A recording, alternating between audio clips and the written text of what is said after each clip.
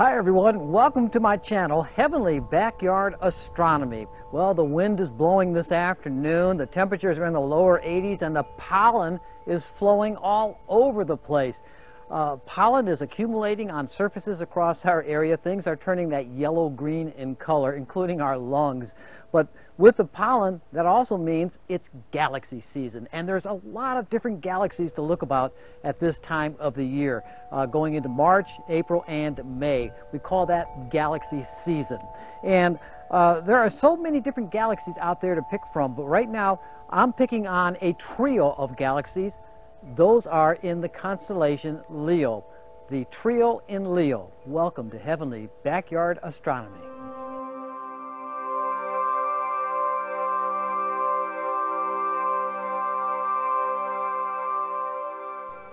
Welcome to my channel. I'm Pat Prokop, and I'm out here in the Heavenly Backyard Garden. I just did a garden video. It looks like I'm going to be doing another one later on this week, as what looks like a possible freeze coming our way for Saturday and Sunday mornings across our area. And I'll be showing some techniques on how to protect your plants in the event we do get that frost and freezing temperature over this weekend. But right now I want to talk about the triplet in Leo, the three galaxies that are shining high in the constellation Leo the Lion. That rises around 9-10 o'clock at night now, but it's best viewed between midnight and 4 a.m. At this time of the year. Each night the constellations will be rising about 4 minutes earlier, so we'll be able to see them a little bit earlier in the evening hours. I've been shooting this target now for several nights. I've gotten 4 good nights of astrophotography with this target.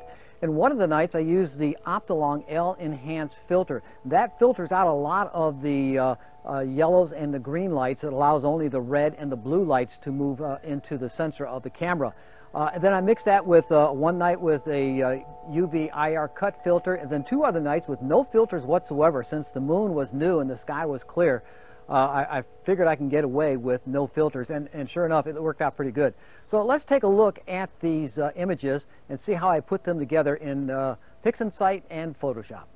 All right, let's take a look at where some of these galaxies are located. First of all, the sky map here. Let's turn on some of the information.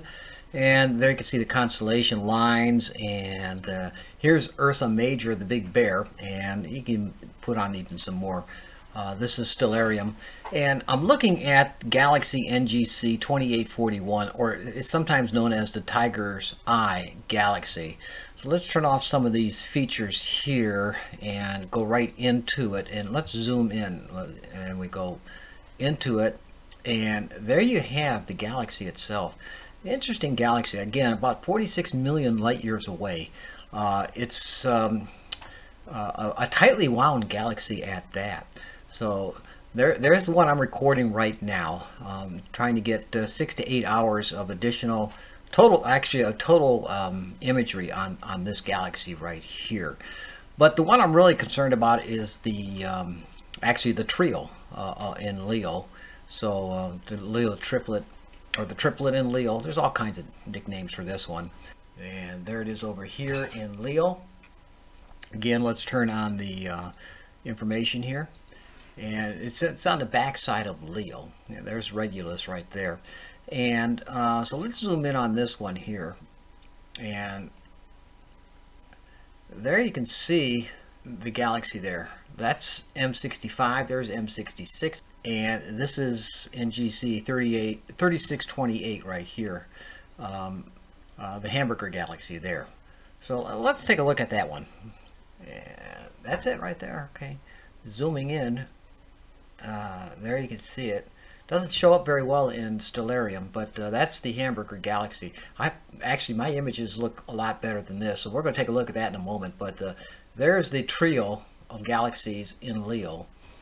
Here we are in Nina, and this is the galaxy NGC 2841. Is that what it is? 2841. Yes, it is. And the framing I did for that, the way I set it up is I took the frame from the other night. And to do that, I set the image source here to File, and then from File, I go into Load Image. And then to load image, I go to a file that I want. And right here is where it was the other night. take one of the images from that I know is good, and then load that in. There, it's loading right now. And from there, I can get my coordinates, and says an image has to be solved for framing. Should the reference coordinates be taken? Yes, that's the ones we he had yesterday, so I'll take that. And assuming that, and it's going to go into that framing right there, and that's the framing I'm going to be using. And I already sent that over into to the target sequence, and then going into the imagery, there we can see the actual image right there. And that's the galaxy. This galaxy is about, what is it, 46 million light years away. It's a distant galaxy. It's up there in the Big Bear, the Big Dipper, and the guiding is going pretty well, as you can see. I got less than a minute of arc off, so that's good. Looking at PhD 2. There you can see my guiding is going fairly well. I'm pleased with that. If you look at the pixels, you can see it's pretty good. So I'm pleased with that. And let's go back to arc seconds there. I'm guiding every 2 seconds. I'm making a correction every 2 seconds. All right. So that's what I'm recording at the moment. This galaxy about 46 million light years away. And you can actually see some of the spiral arms tightly wound up in this galaxy here. That's what I have. Over in the sequencer, I have 2 systems set up. I got the NGC 2841 going, and then the Leo triplet, or the triplet in Leo, will be coming up when this is finished. I wanted to get 2 more hours on this. I've been adding some more time on that. And also, this will give me about 8 hours on this galaxy. And I want to get 6 more hours or more on the Leo triplet. See, the Leo triplet right now, it's just coming into my field of view. There's that big holly tree in the backyard. Anyway, I would like to wait for it to get a little bit higher than 30 degrees. It's about 30, what is it now, 37 degrees above the horizon. I prefer to get it at least above 45 degrees, and then from there I'll record it throughout the night. Look at this. I have all night. It'll be in my field of view, so I should be able to get the 6 more hours on this to add to the about 16 hours I already have on that. So that should give me over 20 hours of imagery on the that nebula. That trio of galaxies, there's 3 galaxies, M65, 66, and NGC 3628. So once again, these are 5-minute subs, 300 seconds, and there's the hamburger galaxy right there, NGC 3628, M65, and M66 right over here. And let's zoom in on this, see how the tracking is doing, and it looks very good.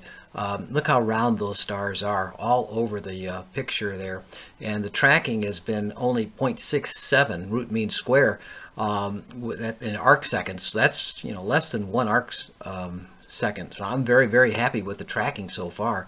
It's still looking very, very good. So one of the things that I noticed, that if I set the scope up and then do a 3-point polar alignment through Nina, with the scope centered with the scope centered on the target, and then you just over here go into start from current position. You turn that on, and then it'll polar align it with the scope in that particular location of the sky.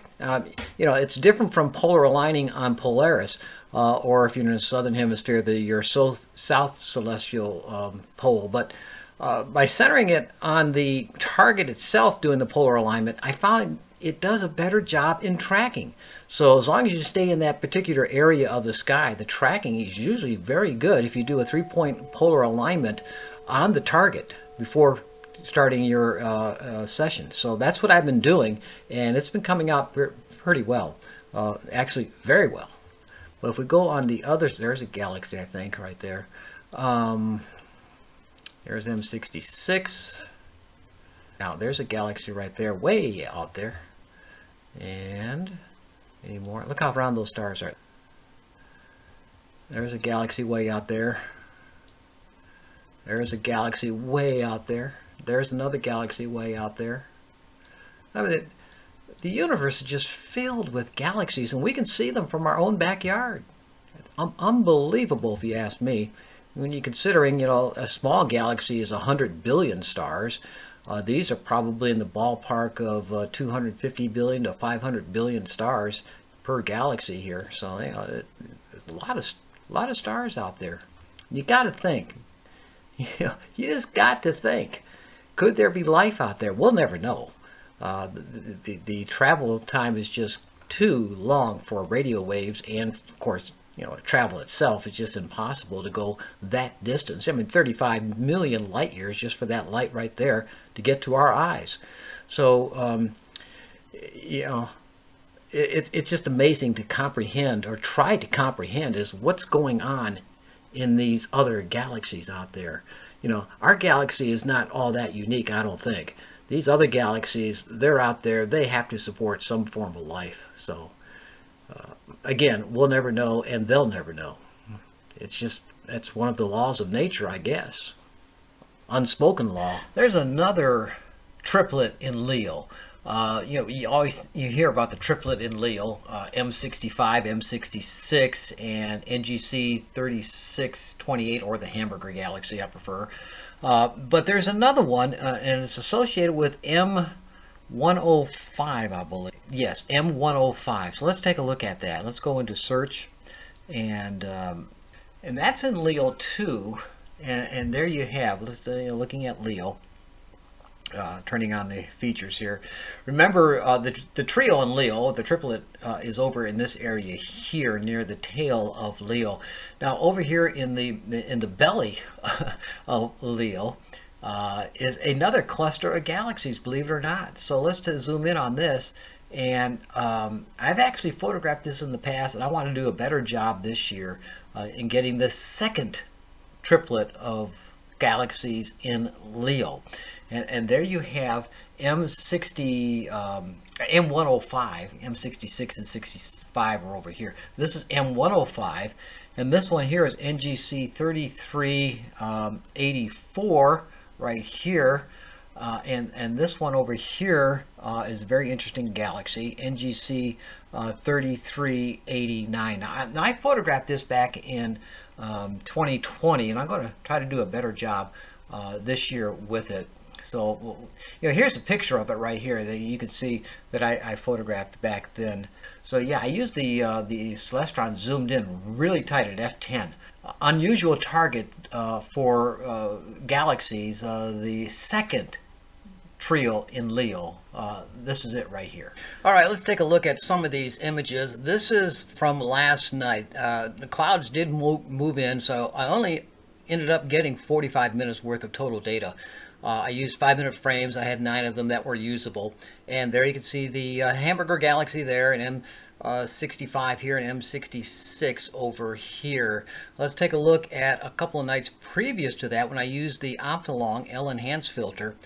This was a 2-hour and 40-minute night. I had 16 by 10-minute images, and there you can see a little bit different color with the filters being used. The Optolong filter enhances the red and the blue lights, so you get more of those coming out. There you can see over here in the M66, you can see quite a bit of nice structure there. And look at the reds in there. And then there's M65 over here, this spiral galaxy here.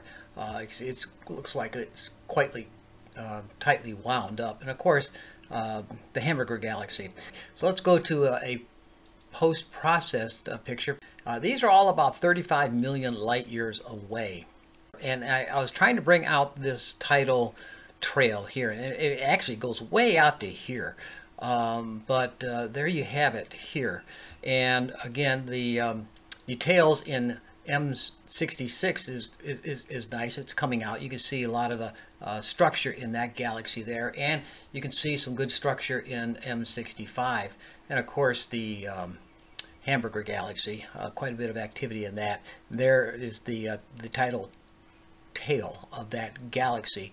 Now I enhanced it a little bit more, and bringing out more of the background colors, which brings up more noise in the picture. But there you can see M66 and M65 fairly well organized. You can also see more noise showing up as well. Farther away over here, farther away in the picture, but same distance, about 35 million light years away, still bringing out that portion of the tidal tail. And yeah, I think I might need to use the 11-inch telescope to really get this out. I mean, I really pushed it. You can see how I was pushing it. It goes way out. You can see trails of it, trails of the tail going all the way out to here. But there you have it. Well, if you like my channel, please subscribe below, or leave a comment if you'd like to leave a comment about the channel itself and about the subject tonight. And I want to also talk about this other trio in Leo. It's a dual and a ghost. Two other galaxies with a third galaxy. So it looks like that might be a good challenge to get pictures of that trio in Leo, besides the big trio in Leo, or the triplet in Leo, the dual in Leo, and the ghost. And remember, the heavens are filled with majestic wonders, all in a sky near you. So remember to always look up to the stars. Clear skies, everyone.